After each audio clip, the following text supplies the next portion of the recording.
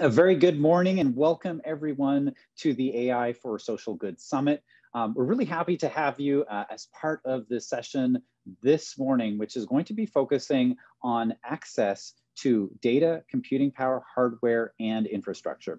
So the session today is going to focus on a conversation that will tackle opportunities to enable access to some of those key inputs for a thriving artificial intelligence ecosystem in your country. So things like data, computing power, but particularly from the perspective of how to address it for social and development issues. And we want to look at this not just from the perspective of addressing some of those major risks around privacy, bias, safety, and fairness that come from sort of the massive artificial intelligence adoption that we're seeing in different countries, but also from the perspective of how can we leverage the power of artificial intelligence for social good, for development. How can we do that from the perspective of policy? So what kind of policies can we create to build these thriving ecosystems in our countries, and particularly to do so in the context of Asia. Now, today's session is part of a broader set of sessions on artificial intelligence for social good, covering a variety of policy topics. And so we have some interesting things happening across the month. You may have joined us already for the kickoff session. And this is part of it's an extension of a report that you can download on AI for Social Good. So to go deeper on many of the topics that we will be covering over the course of this month and the sessions that we'll be doing this month, everything from how do we incorporate ethics into artificial intelligence, to some of the questions around what kind of adaptive policies do governments need in order to really be able to take this forward. You can go deeper into that in the reports that we have on the AI for Social Good website. Now, in terms of today's agenda, we've got three major pieces. So the first piece is we want to take an opportunity for everyone to meet with each other. And so we're going to just carve out a few minutes for you to introduce yourselves to each other. And we're going to have small breakout groups to do that. I'll explain that in a moment. Two is we're going to have a moderated discussion and Q&A with a fantastic set of panelists and a moderator. And then the last piece is if you've received a notification in your email for a sort of a post-session breakout, we'll have a number of different countries. We have 5 different countries that are meeting together, different stakeholders meeting each other in these particular countries after the panel discussion. We'll be doing this again in some of the future programs as well. So if your country wasn't included in this one, no worries. We'll likely have one of those meetings in one of the upcoming sessions as well. So these are the 3 parts of the program. The core part of the program is, of course, the first 2 pieces. And then if you've received an invitation to join one of the country breakouts, then you'll also be participating in this part at 12:30. Now, what I'd like to do is I'd like for us to take a moment to meet each other. So everyone who's here is interested in this agenda of artificial intelligence for social good. It's something that clearly you care about because you've made the time to be here. And so what I'd like to do is just spend about 8 minutes, and what we're going to put everyone into small breakout sessions. And so you'll have about 3, maybe 4 other people in that breakout with you. And I'd like you to introduce yourself. So where are you located? What's your organization and your role? That's the first thing. So if you can just do a quick introduction. And then the second piece is to talk a little bit about your interest in artificial intelligence infrastructure, right? So for this session today, what's interesting for you? Why did you take an interest and join today's session or this topic more generally? So these are going to be the 2 things. What's going to happen is we're going to put you in a breakout. Take a moment to briefly introduce yourself to the other participants in that smaller breakout, and then share a little bit about what your interest is in artificial intelligence and infrastructure. And then what we'll do is we'll come back and we're going to kick off the panel discussion. So let's head into the breakouts now. And so in a few moments, what'll happen is you'll be put into a smaller room with other participants. Welcome back, everyone. I hope you had the chance to meet a few interesting people, perhaps make a few useful connections. what I'd like to do now is I would like to introduce you to our moderator for today. And so Priyank Hirani is consulting for the Rockefeller Foundation's Asia Regional Office as the Data and Technology Lead. And another thing that is interesting about him is he previously served as the Program Director at the University of Chicago and Tata Center for Development's Water to Cloud initiative. So he was leading a team of scientists and technologists to collect, curate, and disseminate data on water quality in Indian rivers through an open access digital platform. And I think we'll be talking today about data. Data is a very important topic in this area. And so I want to go ahead and hand things over to you, Priyank. Glad to hear from you. Great. Thanks so much, Carl. Thank you for the kind introduction. Welcome, everyone. It's great to be here. I will quickly introduce our panelists for the day, and then I'll jump right in to setting the context for the conversation for today. Our first panelist that I want to introduce is Dr. Panarj Chairatana, who is the Executive Director of the National Innovation Agency in Thailand. He's actively engaged with various strategic projects in multi-areas ranging from academia to national policy development, from his comprehensive education background in physics, economics, innovation management, and technology foresight. So welcome, Dr. Chairatana. Our next speaker is Uni Jeong. She's a public policy professional with a hybrid experience comprising consulting, international development, and digital technology, and is currently with the Telenor Group as a Director for Public and Regulatory Affairs Asia. She's joining us from Singapore, I believe.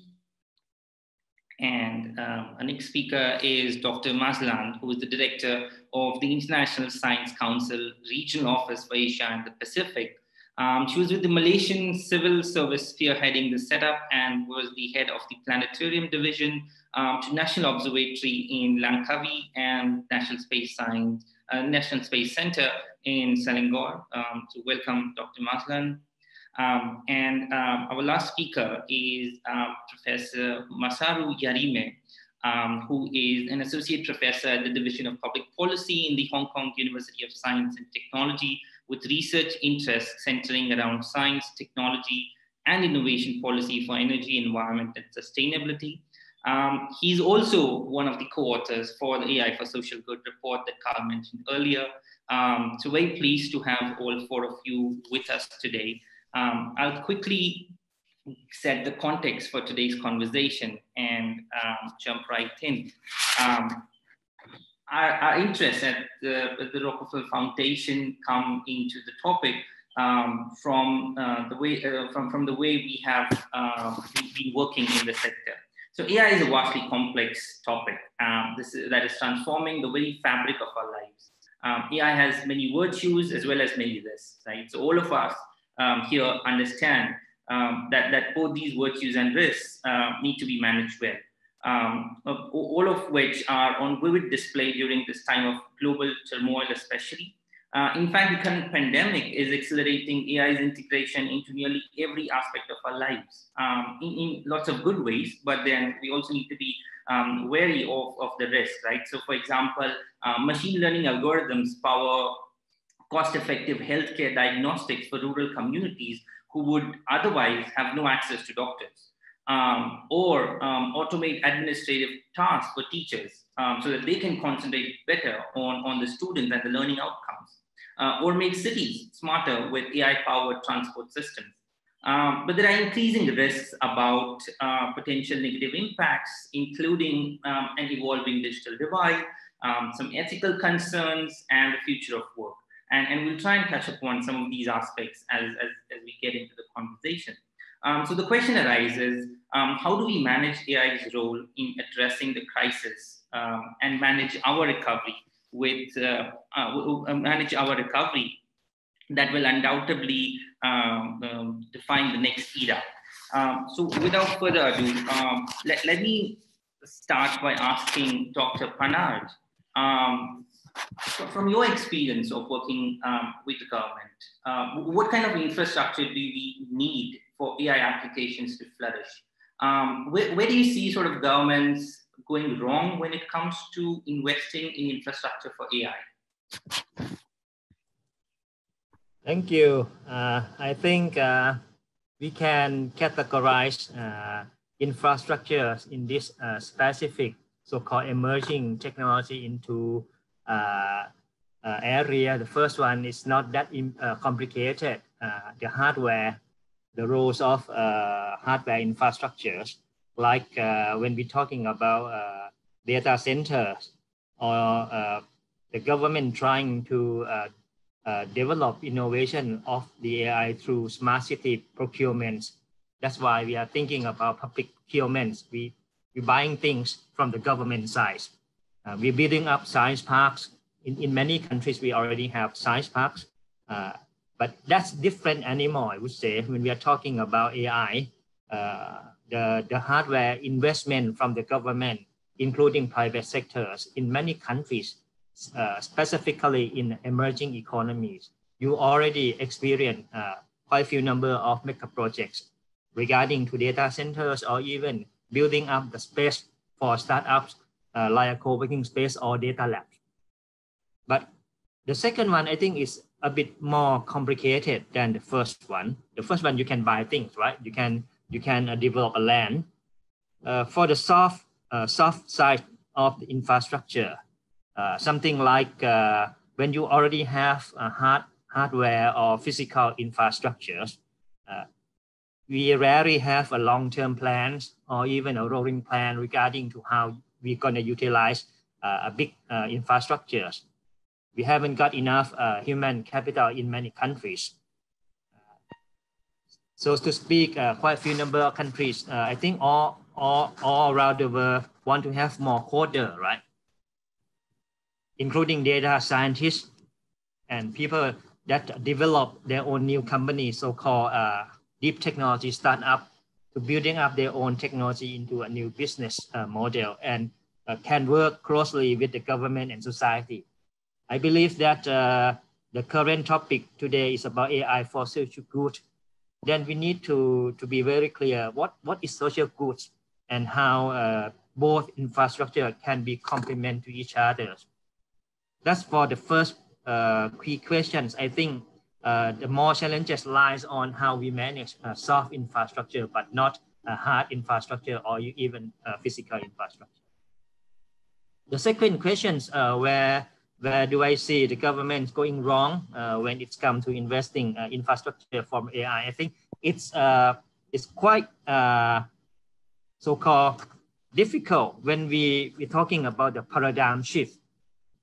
If you believe in the philosophy of science, when Thomas Kuhn mentioned about philosophy of science, we're talking about a paradigm shift for many years.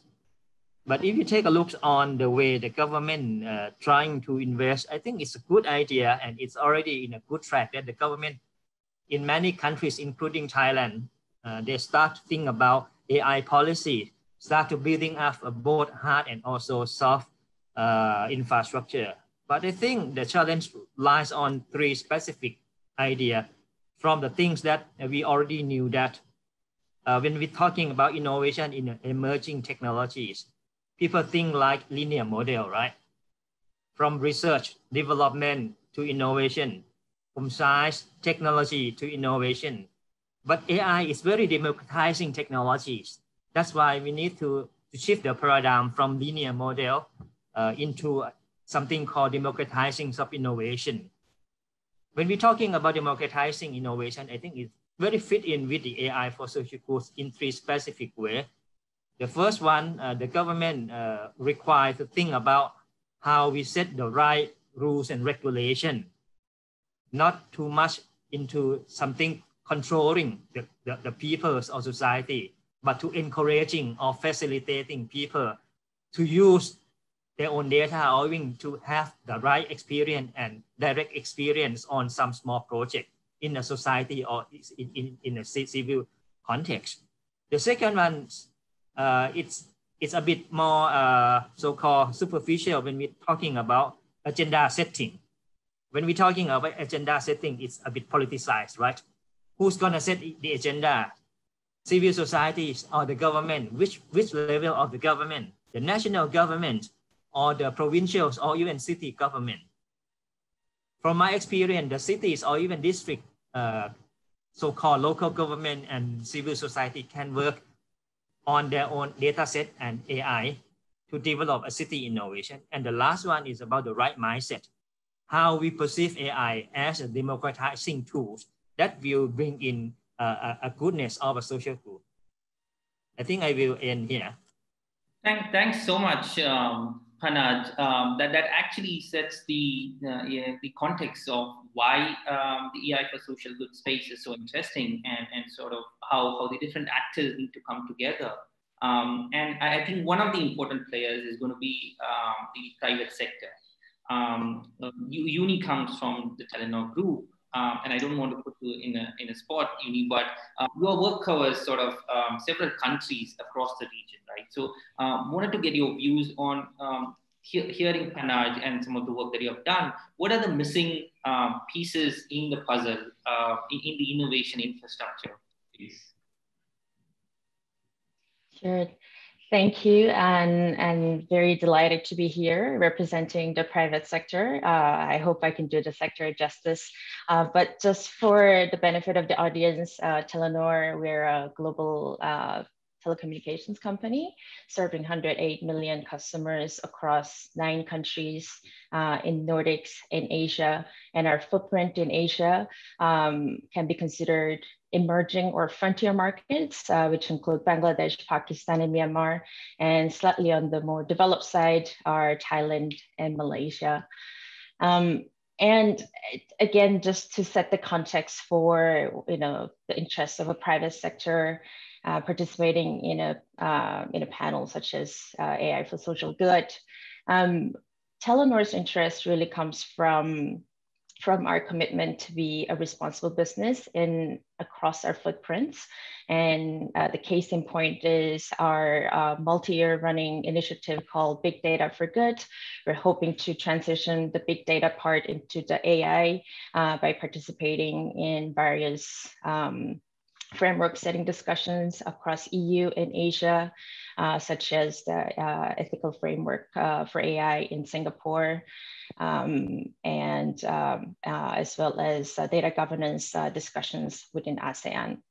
So going back to the question at hand, the missing pieces that we see in terms of innovation infrastructure promoting AI really stems from our own experience operating in Asia, wanting to digitize and modernize our own operations, as well as raising the standards of our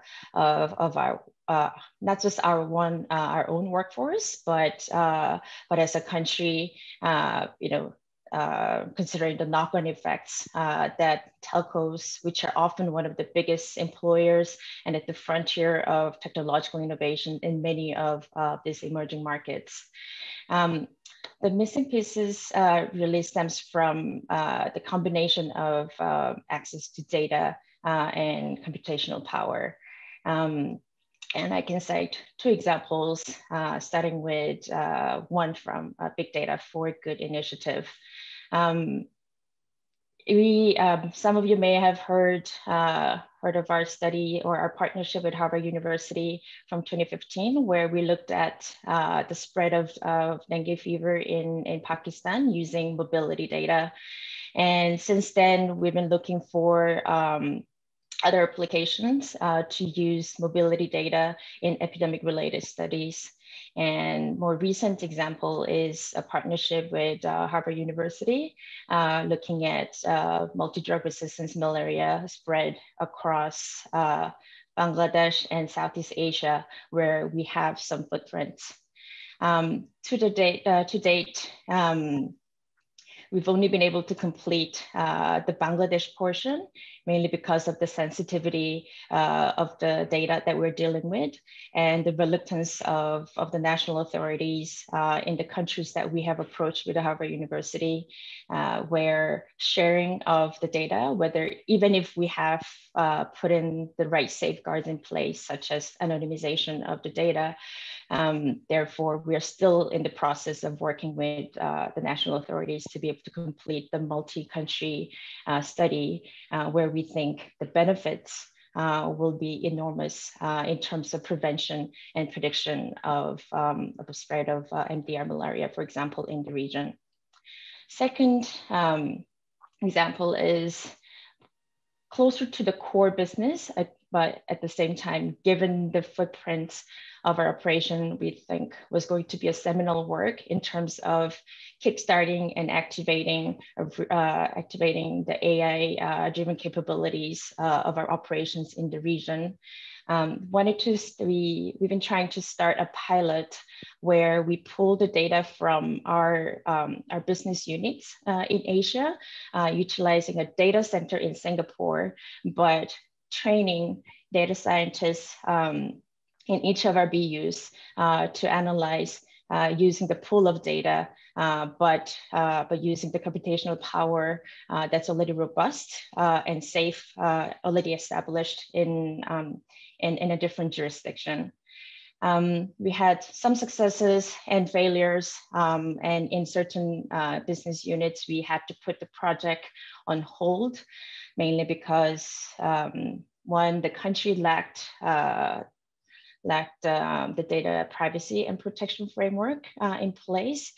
In turn, wasn't able to advise us on how we could share or transfer the data out of the certain country to be pulled into the data center in Singapore, which highlights the issues as one of the private companies, and I can't say this is the same for a lot of others, is that even if there is a willingness to share the data, and we believe, as not just because we're a mobile operator, but we do believe that mobile data, be it the mobility data, communications data, or personal data, can be a tremendous asset that can for unleashing societal goods. It can be used in urban planning, public health, just the way,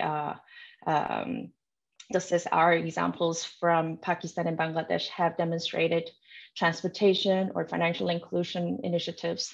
But the frameworks in data governance in some of these countries are still more geared toward, or they're rather still inward looking. There are concerns around national security, there are concerns around data privacy, which are all legitimate concerns, but also lack that forward-leaning foresights and appetite to unleash the power through works of companies like ours. Great. No, thank you so much for that. What I heard from what you said is no matter how sophisticated the AI algorithms become, it can only work effectively in an environment where sort of the data sets are properly, responsibly, ethically generated and stored. There's necessary computing power, as you said, and there's reliable and affordable access to expertise and the internet, right? And I think here's where I wanted to bring in Dr. Mazlan, because you have worked at the front lines of fighting for open data and open science. So what do you think, what do you find works when it comes to making science and data open, and sort of what doesn't work? You're on mute, Dr. Mazlan. Oops, okay, here we go. Thank you, Priyanka. Yes, indeed, there are compelling reasons for making science and data open. Firstly, with open science, I would just call it open science, and that includes open data as well. It can give us greater access to all the scientific inputs and outputs, which most of it is public funds driven anyway, because it can improve the effectiveness and productivity of the entire research system. How? By reducing duplication, and you allow more research to be carried out on the same data bits, and you, of course, will multiply opportunities for participation in the whole research process. Not only that, the open access to those outputs will support the research process in a wider evaluation and scrutiny by the scientific community. We talk about trust, so how much can we trust data, how much can we trust conclusions, and how much fraud is there. So this will give us the quality and integrity that we need by making that science data and the science open.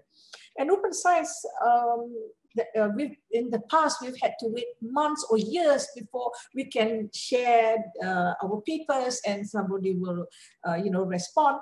But now we can, of course, look at the data very quickly, and open science can indeed reduce delays in the reuse, and as I said before, in checking the quality and integrity of the data. Now, at the societal level, open science is important because science should be open for the whole society. Remember, I said that most of scientific research is publicly funded anyway. But by making science open, you create awareness amongst citizens, and this actually will help build trust and support. We heard about trust and support for public policies in general, and some other investments that the government, whoever, needs to make. And this also serves citizens' engagement. As we all know, we've talked about citizen science and all that, and that is only possible through making science open. And lastly, which is the best to me, is that open science inevitably leads to international collaboration.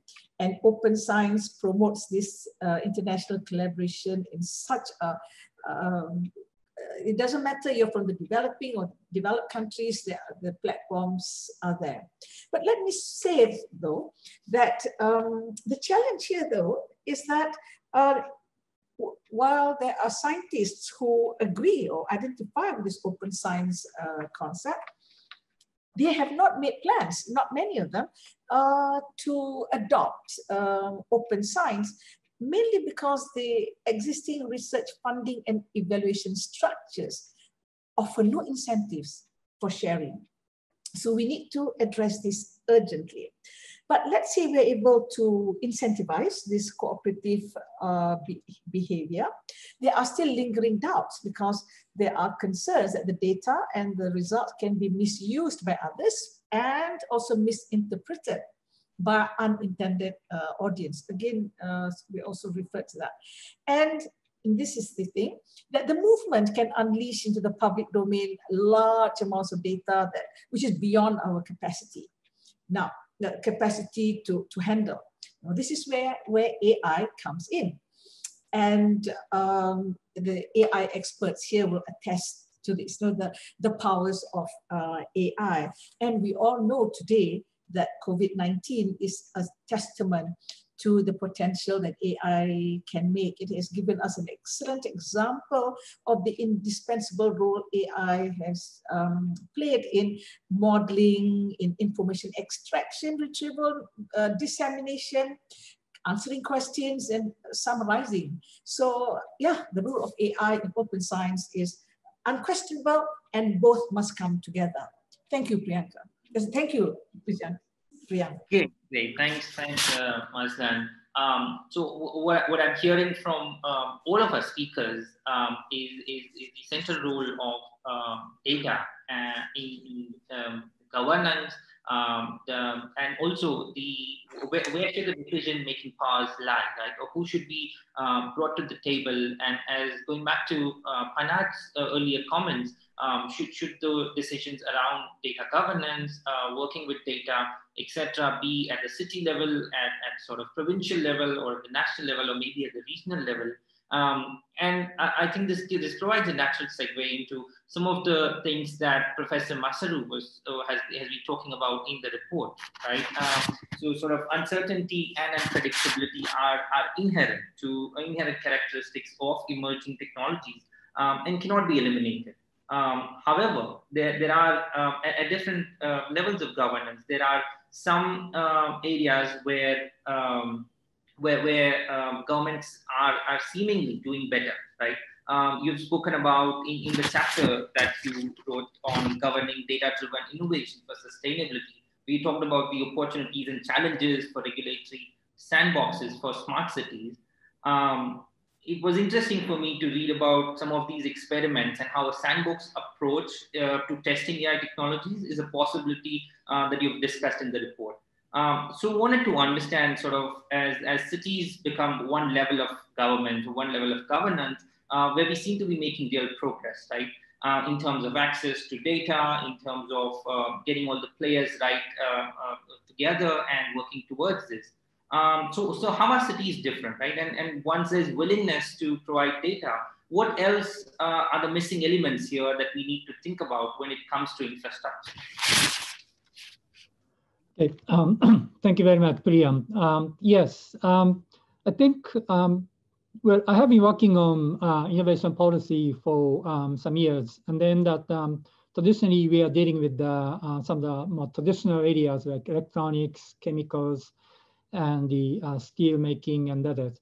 But then when we come to AI, which is based on learning and adaptation. So in a way, as other speakers mentioned, that access to data and how to manage data will be very important.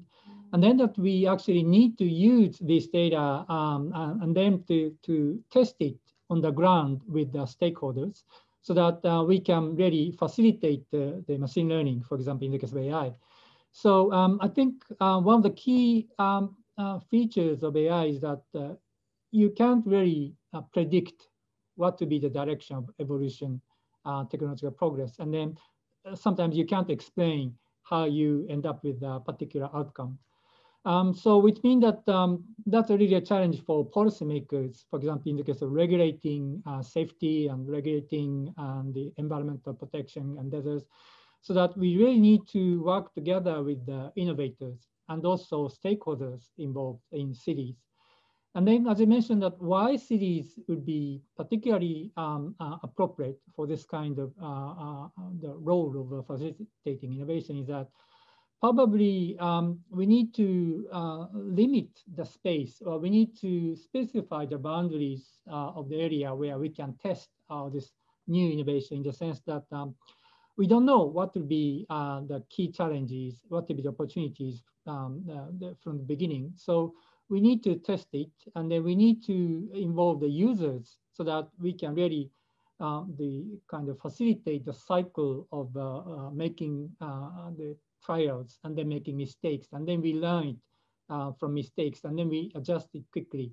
So to do so, probably we can't do it at the national level.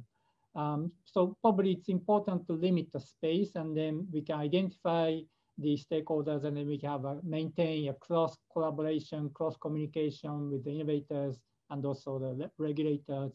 So and then probably we can learn the problems, and then probably we can use that findings to change the regulation at the national level later, so that we can somehow expand the scope for using the new technologies coming. So I think essentially what we need to think about is this learning and adaptation. And then to do so, we need to create a kind of space for trial and error, so that in that sense that regulatory sandbox is a one way to do kind of the facilitating the learning. So but then that obviously there are some other challenges, in the sense that as in the case of autonomous vehicles, and I think there are some accidents during the trials in some areas, particularly in the case of the US, for example. So there are some concerns about how we can really manage the risks involved in this kind of experiment.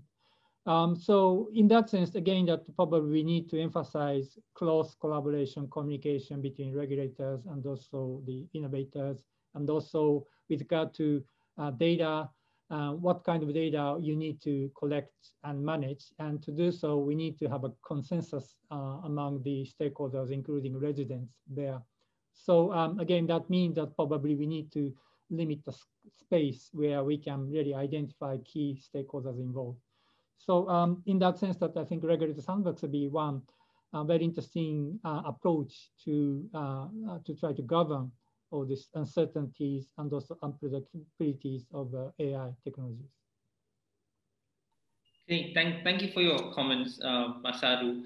This actually reminds me of what Zia Khan, the Senior Vice President at the Rockefeller Foundation, mentioned in the AI+1 report that was launched earlier this year, where he talks about how AI will be sort of ubiquitous, omnipresent in the background of day-to-day life, right? So there's no escape from that, just like electricity. And it's sort of, we need to shape the AI technology. We need to shape AI as a technology that will weave together our integrated future with human plus the digital world, right? So my question to all the panelists, and feel free to jump in, whoever want to chime in, sort of how do we ensure or how do we make AI more responsible, more inclusive, more ethical? Anyone can answer this.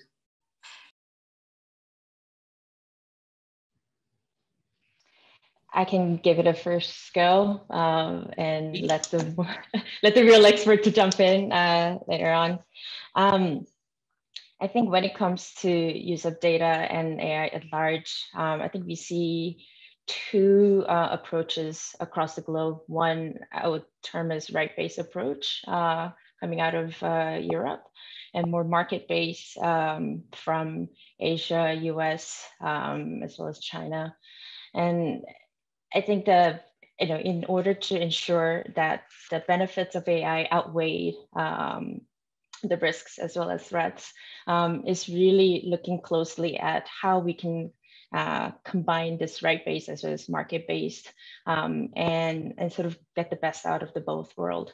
EU is able to take on the right-based because of data privacy and protection is embedded as a fundamental right, which can also hamper innovations in certain areas.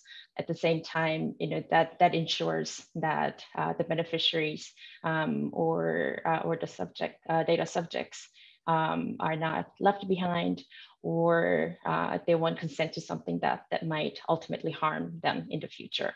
Right. When it comes to market-based, that's where we give more breathing room for companies and individuals to experiment. And so I'm absolutely with Masaru-san when it comes to use of sandbox approach, for example, where we can really build the trust by confining the parameters of how AI can be developed or different use cases can be developed, but by defining the parameters and putting into control, we are able to see the unintended consequences and address them. Okay, I would like to elaborate more from Yuni mentioned about the model right and market based. I think if you take a look from the innovation studies concept, so-called framework condition, quite a few numbers of the speaker mentioned about the changing roles of key stakeholder. I think at this moment, the research triangle model that we believe in, it cannot work for AI because there are at least two new key stakeholders: non-enterprise, so-called civil society, social enterprise or civic group, or even digital libertarian. This group of people, they are non-firm. They used to be users of the innovation, but now they can innovate by themselves. That's why I keep talking about democratizing of innovation. The second group of people, I think they are the shifting from the role of traditional academician because of the institutional setup of the universities is already shaking up. A lot of people in the new and younger generation, they do not believe in diploma. Even they have a technology, they believe in the experience-based societies. So in that sense, I think framework conditions already shake the roles of the government, being a regulators or being a facilitators. But at the same time, universities and research technology organizations that own physical infrastructures. We keep talking about access to data, right? But at the end of the day, quite a few number of countries, the government in specific department, they are very reluctant to share or to open the data to the public. That's why the user-generated data become very crucial, and the city level can be a playground for the sandbox. Again, I think when we're talking about firms, we have startups, we have social enterprise, but they are not corporate, right? So in that sense, I think the framework condition that we believe in the traditional innovation, it already being translate into something different. It's different sets of framework condition. That's why I think the roles of the government and university at this moment being shaped by the civil society that used to be the users. So this is a juggling between the old power and the new power. That's why AI for Good, we should talk about politics of AI and data. Great. Yeah, well, if I may, yeah, actually, I got the question through the chat, and well, with regard to regulatory sandbox, one challenge is that what is called regulatory arbitrage, in the sense that, in a way, there might be a kind of a race to the bottom, in the sense that many different regions try to deregulate all the regulations so that they can invite all these innovators, so that, but then that would be one potential consequence, in the sense that somehow we try to coordinate between different regions and different sandbox, in the sense that probably we need to maintain a certain level of kind of safeguard systems, in the sense that we need to provide certain protection to safety and also privacy and that, so that in a way that we can maintain at least a certain level of the societal benefits. And then that one key challenge to regulatory sandbox is to scale up, in the sense that there are many pilot projects which somehow didn't succeed to scale up. And that's really a big challenge. And probably one factor which is important is how close we can work together with the stakeholders, and then how intense, in the sense that how we can really conduct the experimentation together with the stakeholders, and then accumulate the learning. And then also to scale up, probably we need to, in the end, go up to the national level, in the sense that we need to probably change the regulations and policies. So which means that you also need to communicate with the policymakers at the higher level. So, and then policymakers also at the national level also need to pay attention to what's going on and what to be the outcome. So which means that all the results and the findings need to be communicated and disseminated widely. So the whole system will be very important for scaling up while protecting the societal, the benefits, and also addressing the concerns. Great, great. So I really like the idea of democratizing innovation that Panag spoke about, and sort of seeing the role of governments as being facilitators, and what Masaru brought in regarding the whole experiment for scaling up and some of the challenges and opportunities there. We're coming to a close for this session, so I want to give just one quick just want to get like a couple of sentences from all of you on what do you see sort of as a future opportunity on that we should explore to build a better foundation for AI for social good. Very quick comments.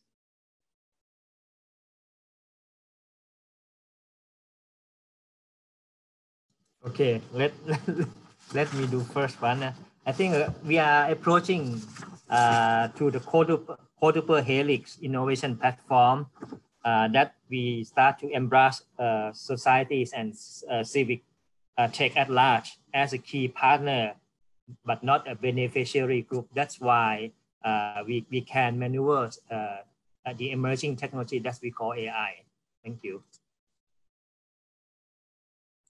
Let me speak to open science, please, Priyank. I want to say that scientific output is a public resource, and open access to these materials is absolutely necessary to enhance productivity and innovation, as I have mentioned before. Now, this is the foundation of open science. So AI holds the key to unleashing the potential and opportunities for open science to serve the public good. Thank you.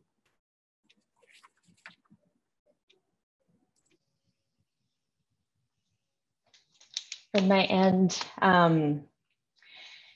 the holy trinity of AI is, there's the algorithmic prowess that's required, but the basic ingredients are really data and access to computational power.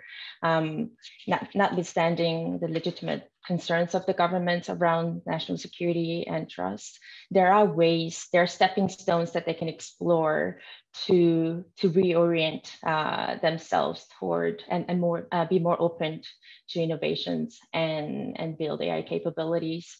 Regulatory sandbox is one. There are other ways such as data trusts, where we can have an independent steward of data where different organizations can contribute, which can be the foundation input for AI for societal good in various countries as well. Promote experiment. I think that's one of the key ways that we ensure that AI for good is promoted in our region. Okay, and Masaru?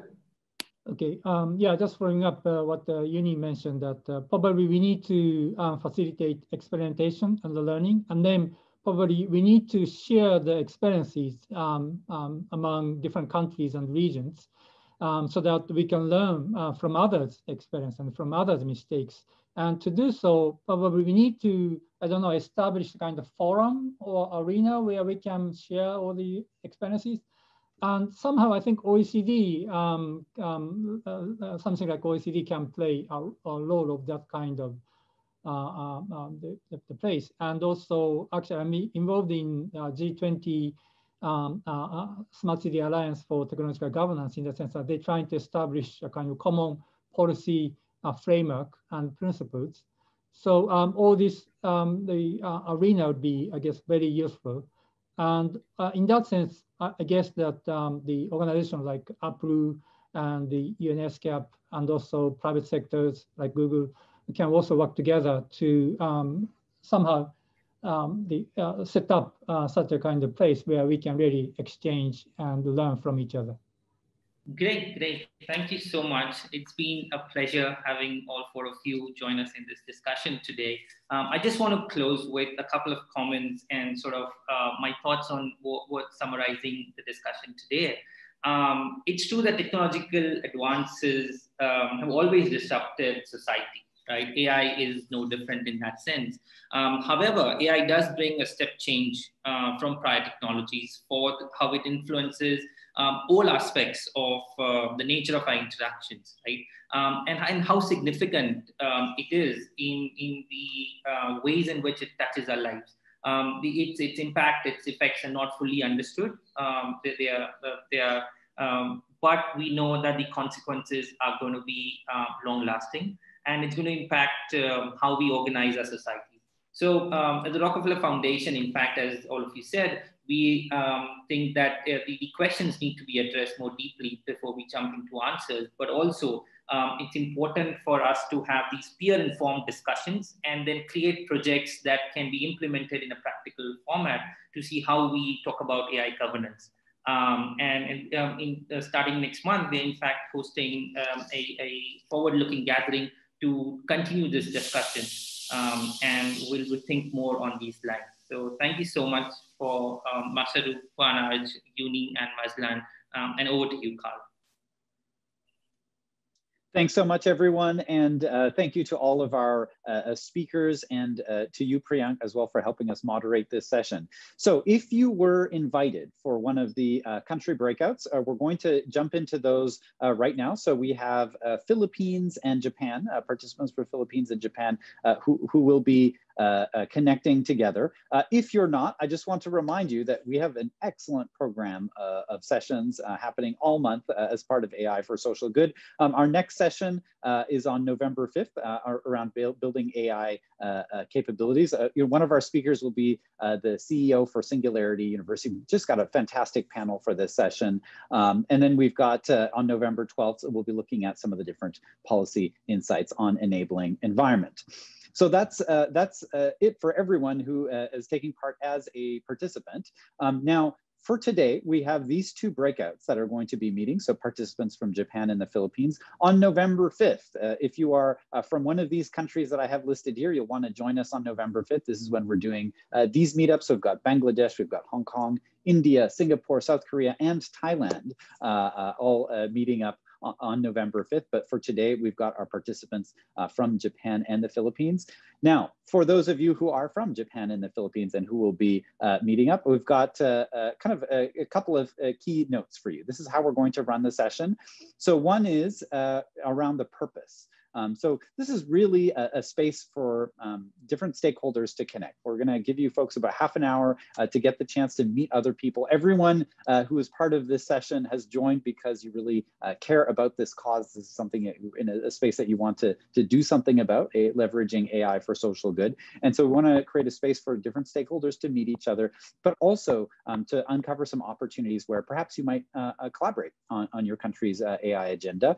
And we're going to have 4 steps. And we're going to have someone in the rooms with you, but we'll have 4 steps for these conversations. So one is we're going to suggest that you pick a facilitator for your group, right? Someone from your country. And the reason for that is it just enables you to have a discussion in whatever language you like. So, for our Japanese colleagues, if you'd like to speak in Japanese, that's absolutely possible because you don't need to work with an English-speaking facilitator like me. Number 2 is we'll do introductions, right? So just do some brief introductions. What do you do? What's your interest in AI for social good? 3 is to talk about what are some of the opportunities. So we just ended our panel discussion talking about opportunities, right? Are there some that you think are more interesting for your country? Are there some that weren't mentioned, perhaps, that you think might be very interesting? And then the 4th piece is next steps. So what are some areas that you might like to discuss further outside of this session? So those are going to be the 4 pieces for those discussions. And once again, we're going to be doing these with participants from Japan and the Philippines for these country breakouts. And if I could ask my colleagues to go ahead and open up the country breakouts, we'll head in there, and for Japan and the Philippines, we'll head in there and then we'll do some quick introductions. We'll pick a facilitator and we'll get the conversation started.